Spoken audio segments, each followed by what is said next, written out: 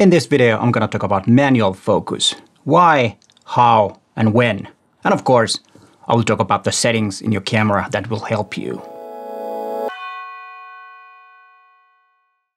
Hi there, I'm Peter Forsgaard, a professional photographer from Helsinki, Finland. And before we start talking about manual focus, please consider subscribing to my channel and hit that bell so you get notified when there is a new video online.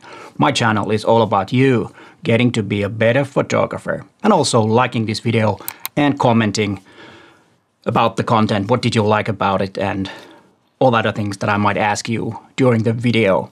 And we'll start with when.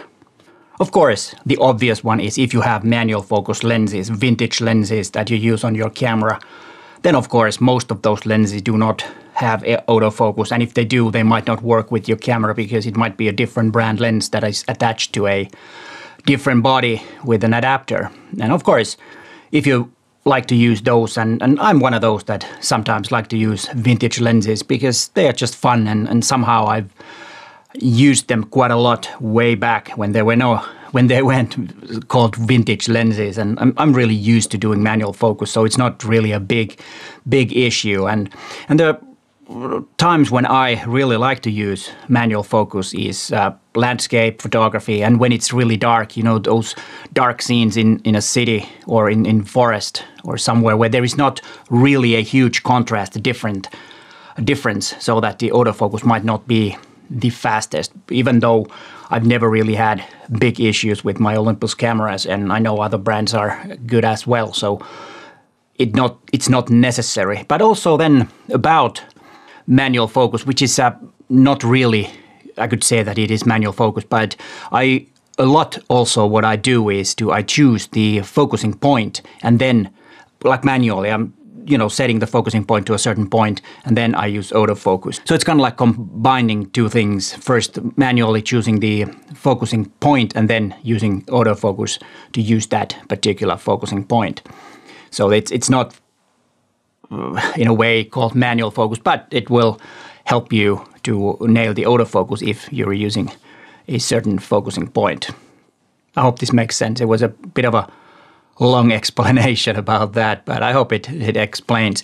And some other things, of course, is macro photography, where manual focus is really, really important to know how to do, because sometimes it's really hard to use autofocus when you're doing macro. And also sometimes it's also important to focus by moving the camera. That's also one way of manual focusing. You're setting the focusing point to the nearest point when you're doing macro, or not the nearest point, but the closest focusing distance, and then you move the camera towards the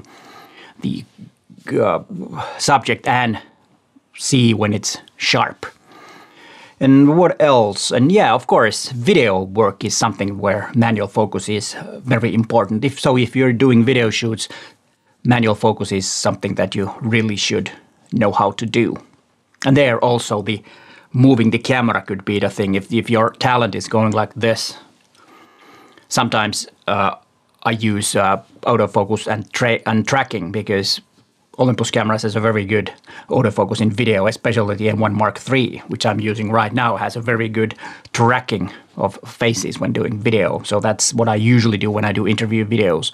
But sometimes it's useful to be able to do manual focus also. Then we talk about how. Well, of course, the simple answer is just turning the focusing ring until your subject that you want to focus is tagged sharp, of course. Well, simple as that. It's kind of like a no-brainer. That's the way it is. But then what about the focusing ring? It's very different in different cameras, different lenses. Like some of the MKIII Premium or MKIII lenses has a very odd focusing ring. It just turns around. There is no hard stops in any way, and I think that's not a good lens for manual focus. If it's just going, you have no idea where you are in that focus scale. Of course, some of the newer Olympus cameras with the newest firmware has the focusing scale, but it doesn't show you the numbers. It just shows you how close you are to the closest focusing distance or the furthest focusing distance. It doesn't even have a what do you call a hyperfocal point. I will talk about hyperfocal focusing in the end of this video. on these Olympus Pro lenses, you have the MF clutch, which is very good, and you have hard stops here too, and it feels really solid and good, and you have good markings. And then what's really important is that you have the f-stop numbers here, where you can see actually how far the depth of field is. So if you have, let's say that you have a focus to 3 meters, and with f16 you can, or let's say like 4 meters, you can almost with the 45 millimeter go to infinity.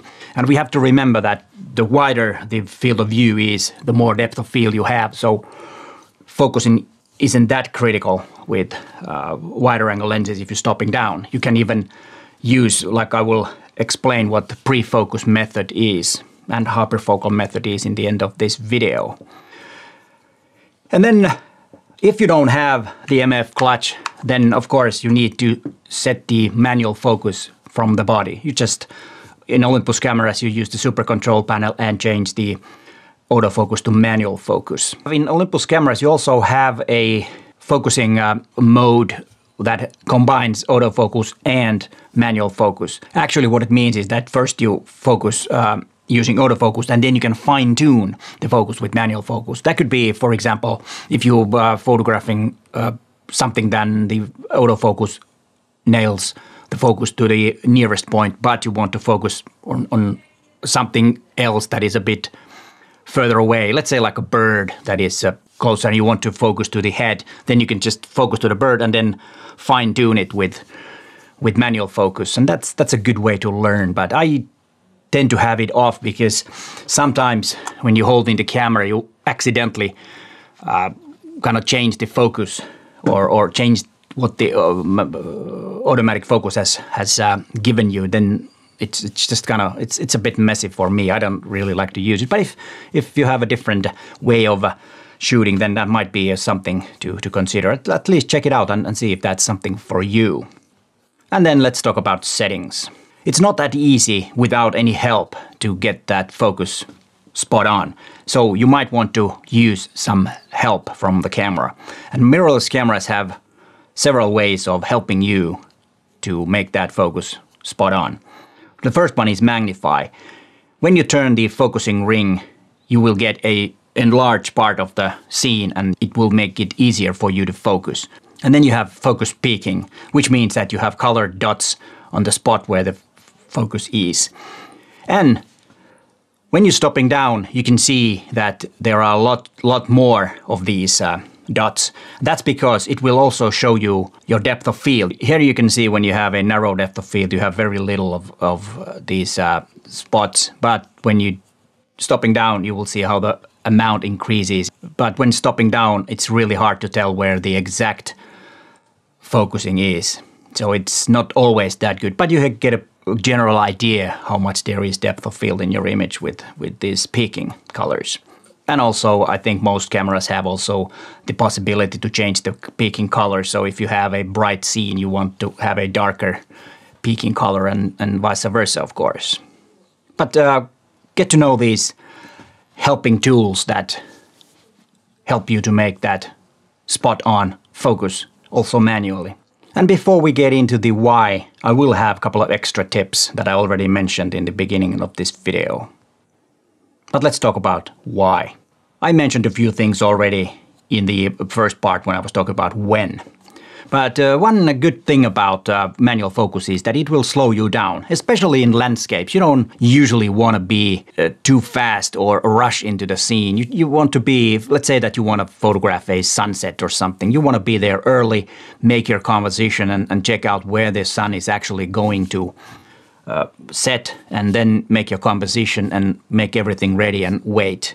And that way you also will slow you down when you're using manual focus. And also when going outdoors just to photograph for fun other things than landscapes, you know, it will slow you down. Just try it. If you don't believe me, just go out and try. It will slow you down. And of course, in the beginning, if you're not really familiar with manual focus, you might lose a few images. But as you practice, you will get better at that, and it will be a good thing for your photography.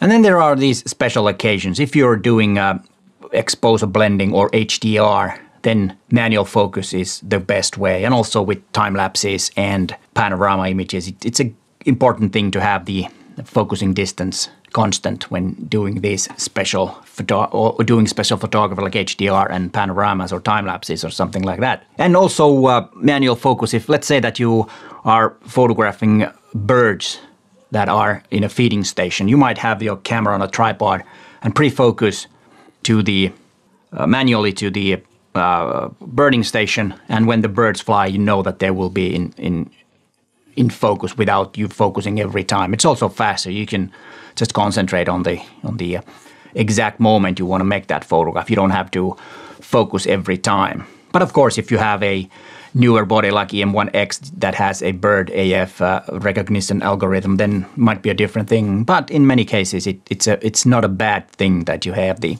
focusing pre-focus to the spot where the thing is going to happen. That's one way of using manual focus and very effective. And I want to know, how much do you use, first of all, vintage lenses, and how much do you use manual focus with autofocus lenses? It's interesting to hear. Let me know in the comments down below. But then let's talk about pre-focus, which I already mentioned a bit in the beginning of this video. When you combine that with hyperfocal distance, you will, in best cases, have everything sharp, so you don't have to focus at all. Let's say that you have a wide-angle lens and you set the aperture to 5.6, and then the distance in your lens roughly about 3 to 4 meters. You will have everything in focus from 1 meter to infinity. And that's a very good way of focusing for street photography, for example. You can even use some gaffer's tape to set the focusing ring so that it won't move while you photograph. So it will be on that particular distance all the time. And that's a very good way of doing.